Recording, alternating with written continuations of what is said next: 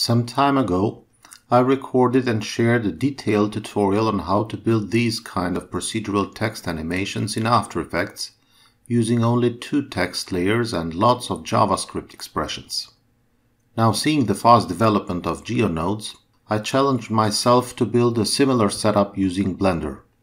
I can't say it was an easy challenge, but after a lot of experimentation, today I proudly present to you not 1 but 3 different templates. Everything is based on the text-to-curve node, which ironically outputs instances instead of curves to better manage memory.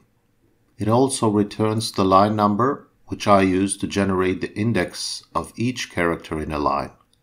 The Accumulate node was crucial to calculate those character indices and help generate the bounding boxes for each line.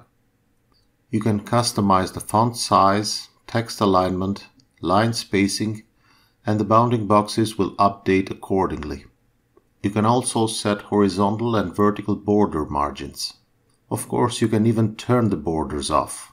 The animation slider will bring all the lines in with a value going from 0 to 1 and then send them out with a value from 1 to 2.